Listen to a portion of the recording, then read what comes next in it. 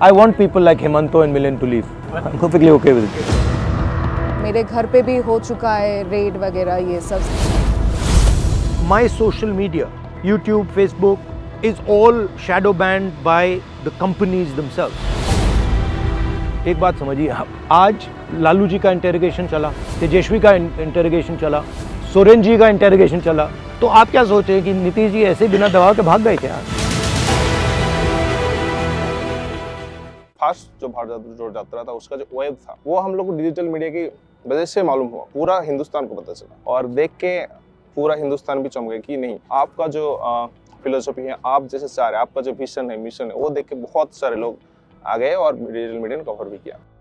मेरे चैनल पे इतना पॉलिटिकल प्रेशर जा रहा है और मेरे घर पे भी हो चुका है रेड वगैरह ये सब. 60 आवर्स 2022 अगस्त 60 आवर्स चैनल पे 80 आवर्स, मेरे घर पे 60 आवर्स. और शुरू में जब स्टार्ट हुआ 2-3 घंटे के बाद मुझे पता चल गया कि ये पिकनिक हो रहा है, आ रहे खा रहे बस सो रहे.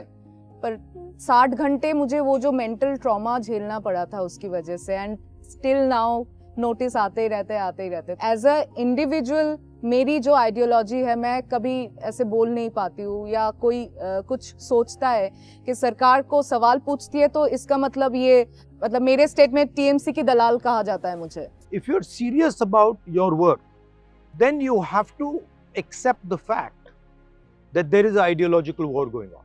First of all, if you define India idea with one language, one leader, one ideology, one religion, then there's no attack taking place. Then you're all fine. If you define India as a pluralistic country which has multiple languages, a negotiation between states, then there is an attack taking place. If you value Bengali, maybe there's an attack taking place, because at the end of the day, what the BJP is doing is attacking your history and your culture, your tradition, your religion, your language. Okay? So that's the first thing. Second thing is, it is not only the BJP that's doing it. It is multiple forces that have aligned that are doing it. Some of those forces are internal to India, some of those forces are external to India, some of those forces are political forces, some of them are economic forces, etc., etc., etc. Do you realize that my social media, YouTube, Facebook, Twitter, is all shadow banned by the companies themselves? Exactly. You realize that? Yeah.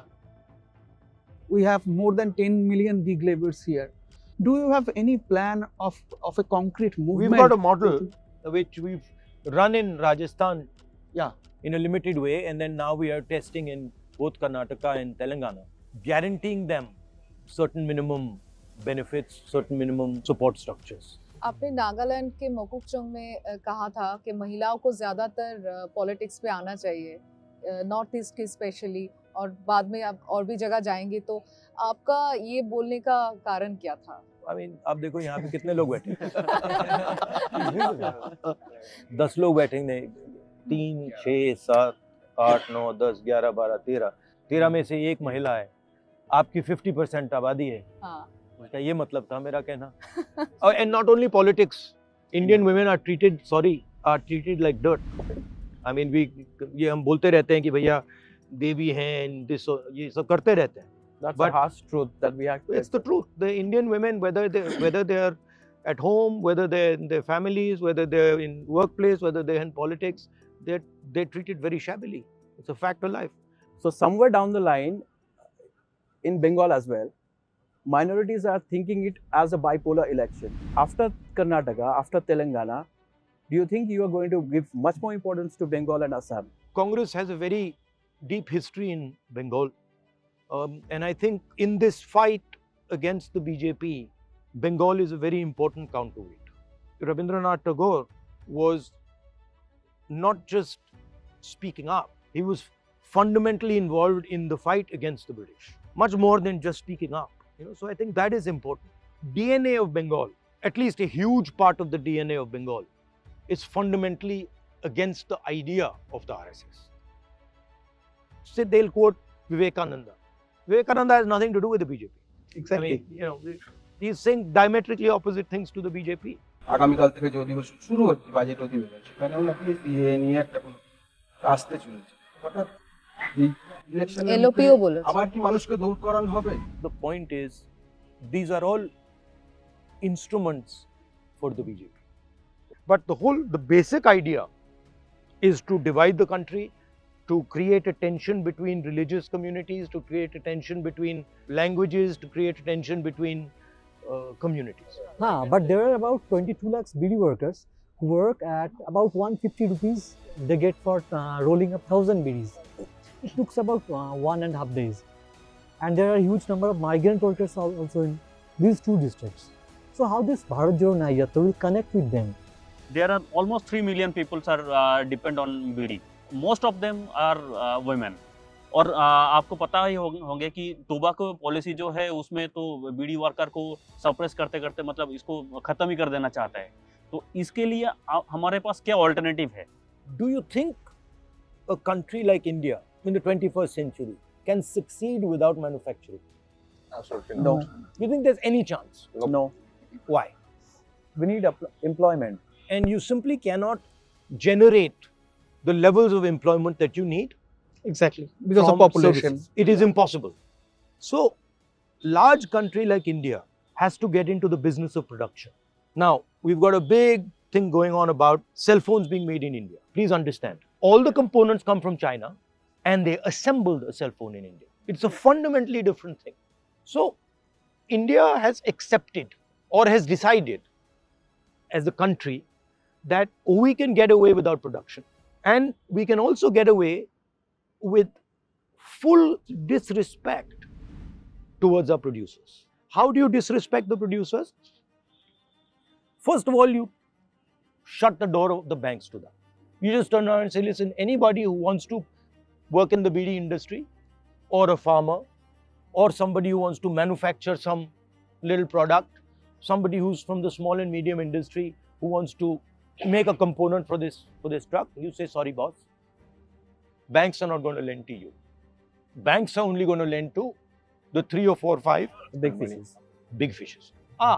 If by the way you have a problem as a farmer and you have a bad monsoon or you have a bad rainfall, or as a BD worker you have some sort of a disaster, right?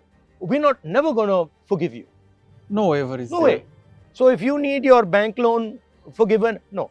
You're poor, you're a producer, never are we going to forgive you. Well, if you're a rent seeker, right, we are more than happy to forgive 14 lakh crores of bank loans. So, over the last 10 years, there is a massive attack on the producers. One of the central pillars of this Nyaya that we are talking about is how to bring India back on track to production. আমরা দেখেছি যে স্বাধীনতার পর থেকে দীর্ঘদিন ধরে কংগ্রেস জাতীয় স্তরে ক্ষমতায় ছিলেন, বিভিন্ন রাজ্যে ক্ষমতায় ছিলেন, কিন্তু যত দিন যাচ্ছে কংগ্রেস ভাঙছে। আপনি বলছেন যে ইন্ডিয়ার সবচেয়ে কারাপ্ট মুখ্যমন্ত্রী হচ্ছে অসমের মুখ্যমন্ত্রী হিমন্ত বিশ্ব শর্মা, কিন্তু সেই হিমন্ত বিশ্ব শর্মা তো আপনাদের এই সঙ্গেই ছিলেন এক সময়। জ্যোতিরাদিত্য সিন্ধিয়া কিছুদিন আগে মহারাষ্ট্রের একজন সাংসদ তিনি চলে গেছেন। তো পরের বারে আবার অন্য কেউ কংগ্রেসের নেতা লিডাররা যে বিজেপিতে যাবে না বা চলে যাবে না, এইটা মানুষ কিভাবে আপনাদেরকে বিশ্বাস করবেন? I want people like Himanto and Milind to leave. Perfectly okay with it. Straightforward. Himanto represents a particular type of politics, right? That's not the politics of the Congress party. I mean, have you seen some of the statements that Himanto makes about Muslims? Yes, that's very demonizing. Have you seen them? Have you heard them? I don't want to have anything to do with them because there's certain values that I like to defend. India जोट का जो agenda है ये तो लोगों के पास अभी तक पहुंचा नहीं है। लोगों का सवाल है, जो क्वेश्चन है, जो किसको हम वोट दें, ये आप लोग एक साथ नहीं, बैठ रहे हैं। देखिए, ये हिंदुस्तान की जो जनता है ना, ये चीज़ों को बहुत गहरे तरीके से समझती है। हिंदुस्तान की जनता को 3-4 चीज़ें क्लियरली दिख रही हैं कि 5-6 लोगों को देश का पूरा धन पकड़ाया जा रहा है। दूसरी बात, महंगाई सब लोगों को चोट मार रही है। गरीब लोगों को हर स्टेट में महंगाई चोट मार रही है, बेरोजगारी हर स्टेट में चोट मार रही है। तो एजेंडा लोगों को बिल्कुल क्लियर मालूम है। एक बात समझिए आप, आज लालू जी का इंटेरोगेशन चला, तेजस्वी का इंटेरोगेशन चला, सोरेन जी का इंटेरोगेशन चला, केजरीवाल जी का इंटेरोगेशन फिर से नोटिस आ फिर गया। से नोटिस आया, मेरा 55 घंटे इंटेरोगेशन चला। तो आप क्या सोच रहे हैं कि नीतीश जी ऐसे बिना दबाव के भाग गए क्या? वेस्ट बंगाल में ममता दी के साथ जो इंडिया अलायंस हुआ था, अभी उसका जो रवैया है वो यहाँ से भागते हुए देख रहे हैं, हम लोग सभी देख रहे हैं। तो इसमें ममता जी को इतना क्यों प्रायोरिटी दिया जा रहा है? हमारा इंडिया अलायंस है, ना ममता ने ना हमने इंडिया अलायंस तोड़ा है। ममता जी भी कह रही हैं कि मैं अलायंस में हूं, हम भी कह रहे हैं कि हम अलायंस में हैं। सीट की निगोशिएशन चल रही है, दोनों साइड से निगोशिएशन चल रही है, रिजॉल्व हो जाएगा।